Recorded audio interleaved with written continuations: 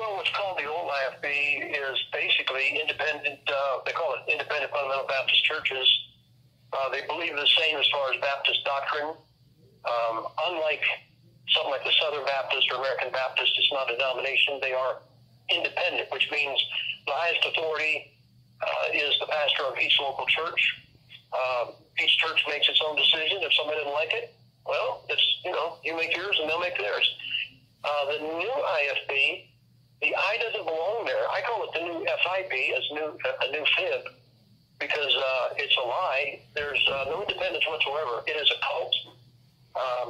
The puppet pastors are more afraid of offending Stephen Anderson than they are of offending God, and he runs it. I mean, they have to please him. I don't think any of them would have the courage to have a speaker in that he disapproved of. And so it's not independent at all. They also are mid-tribulation rapture, which is wrong, but that just means they'll be surprised when they miss the whole thing. But they're very much into the replacement theology, which is they think they're a replacement for Israel. They negate every reference in the Old Testament that God is going to restore Israel. They just reject the Bible, basically, and they really hate the Jews.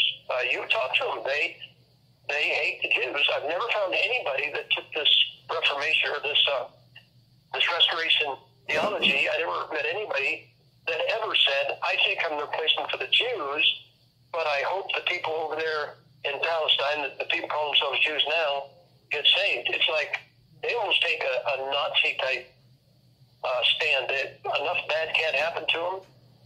Anderson himself walks around with a shirt with a Palestinian flag saying Free Palestine.